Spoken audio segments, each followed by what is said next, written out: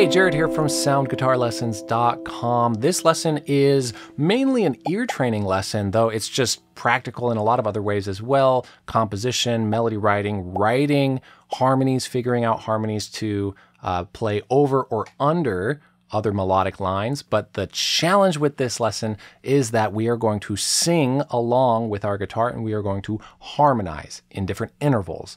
Thirds, sixths, different ways. I just want to introduce this to you. It can be extremely challenging depending on if you are comfortable with singing or how your ears are. It's the kind of thing that for me is very, very challenging, and I've been working a lot on these types of exercises to fill in my weaknesses a little bit. And I want to share with you how it's going for me and suggest a couple ways to practice it for yourself. If you totally don't want to sing ever, then this might not be the lesson for you, but if you're inclined to sing at all, this is extremely powerful to work on, even just for fretboard clarity and theory, but for the ears as well, and intonation. Really fun stuff. Let's dive into the lesson. The first thing that we want to do is make sure that we just have a scale structure we're really familiar with. So here's where I'm going to do it in the lesson. I'm going to be playing in the C major scale of the second and third position, root, second, third, fourth, fifth of the scale.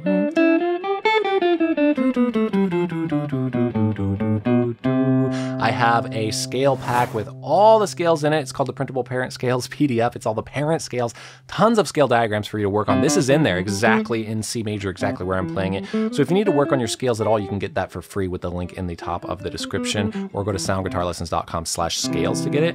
But in this lesson, you'll have the diagram on the screen anyway, and we're going to make sure we know that first. And now we're going to add harmonization to single notes that we're playing in the scale by singing them, making sure we hear them correctly. So let's dive into the first way to work on this.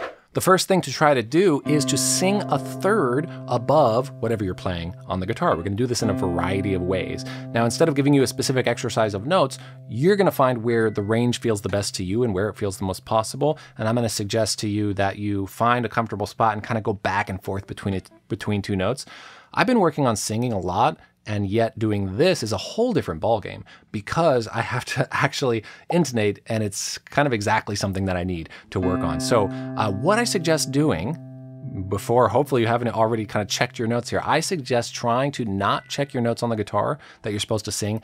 Try to do that as little as possible, because you want your ear to grapple with, whoa, where am I? What is it? What is it? Don't just give yourself the note, try to sing it. Give yourself the note, try to sing it. Give yourself the note, try to sing it. Don't do that.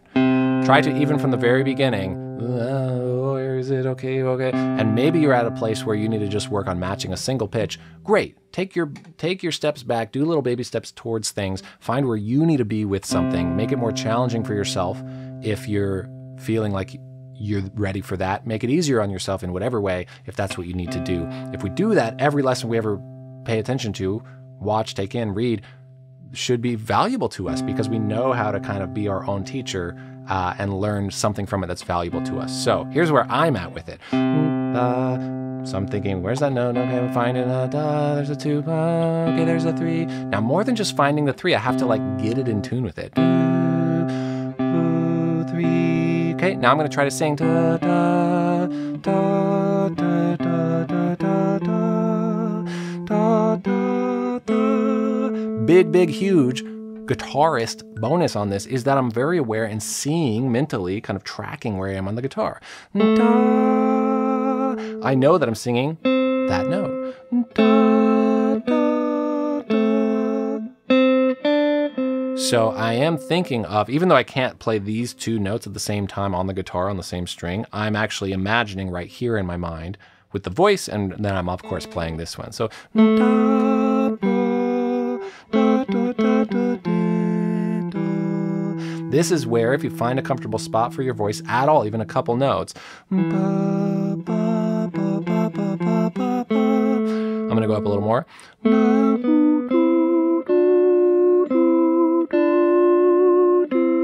Spot that I got to intonate better.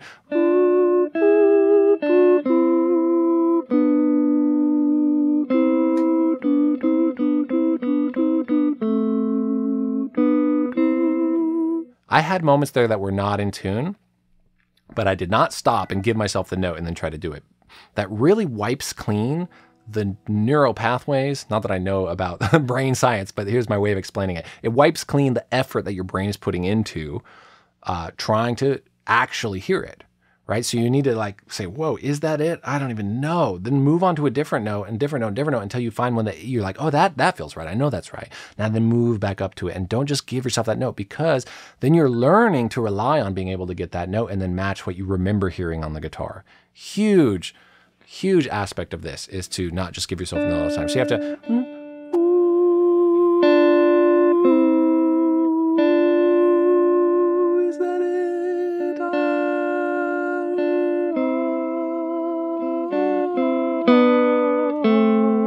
I got it to actually feeling good, and I did not give myself the note.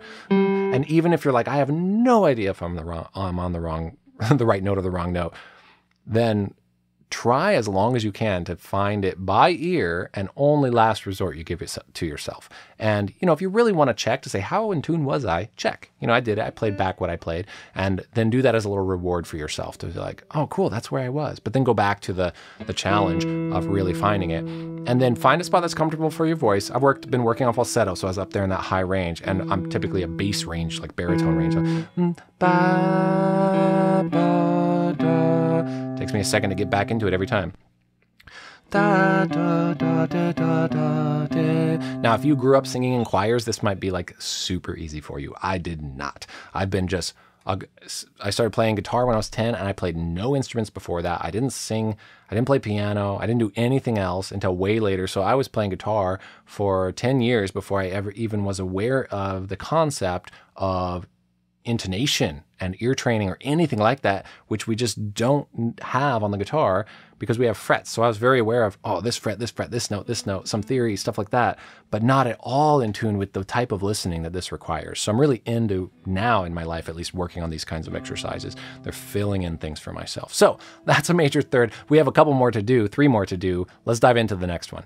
The next step is to sing a third below. So same deal. This is going to be pretty straightforward now because all the tips I gave apply to all of these, and I just want to walk you through. Also do it a third below to feel that. So now you're singing the lower note, okay? So I'll play this. Okay, I'm on that note, da, da, da, and I'm thinking, ba, ba, ba, I'm singing this right here. Da, da, da, da, da, da, da, da. I'm not feeling good about it right now. Da, da, da, da, da, da, da, da, da. It's getting better. Da, da, da, da, da, da, da.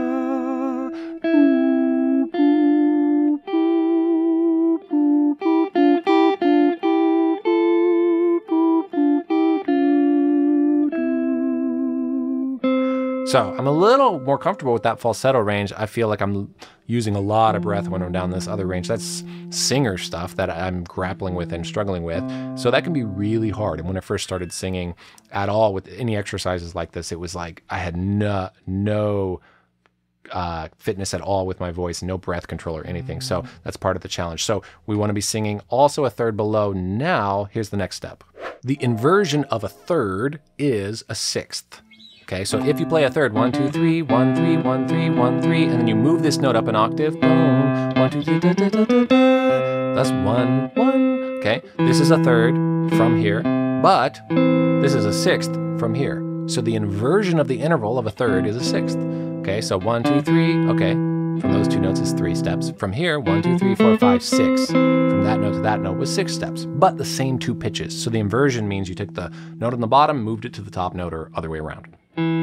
So if you move this to the top now up an octave, you get a third again. So therefore, let's also sing sixths. So sing a note, and then we're playing a sixth above it. So you can get into it however you want.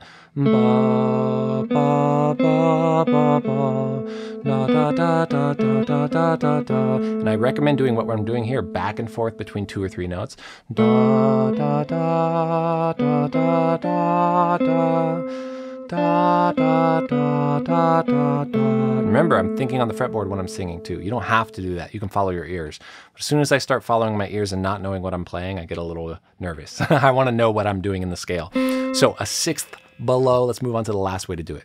Of course, the last way to do it is to sing a sixth above. You can do this in any order, but all this is really great. So I'm going to play this, and then sing a sixth above it, which is the root of the scale.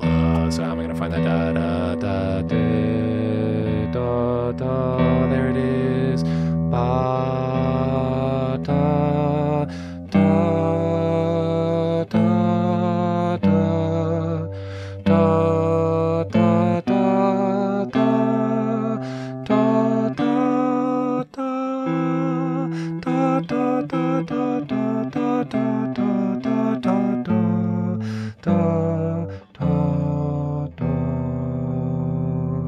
hard to tune that one, but you see me just playing around with it. You can find where you need to anywhere on the guitar, any scale, and just be able to get into that even the tiniest bit. Maybe this is your first time doing that and you are trying to just keep it in one spot and sing an interval. Great, that's amazing practice. The most amazing practice is the thing that is just the perfect amount of challenge for us, right? So you got to find where that is. Do the version that's challenging for you if that's less, or maybe you're flying through much more better than I am and you're doing some scale patterns with it, or you're just doing it faster, or you're trying some more difficult keys than the major scale. So cool stuff. And I am practicing that for myself, and so I wanted to share it with you. If you don't know your scale forms on the guitar, like that scale form or any others, I have a scale pack that has 7 different scales that are called the parent scales, which a bunch of other scales come from as well. All the scale shapes and forms on the guitar, different positions of how to play them, all the diagrams for you. That's totally for free. It's called my printable parent scales PDF. I like to name things, but it's just a big PDF of a bunch of scale diagrams. So you can get that for free with the link in the top of the description, or you can go to soundguitarlessons.com/scales. I post a new lesson video every week. Hope to see you in the next lesson. Thanks so much for watching. Take care and happy practicing.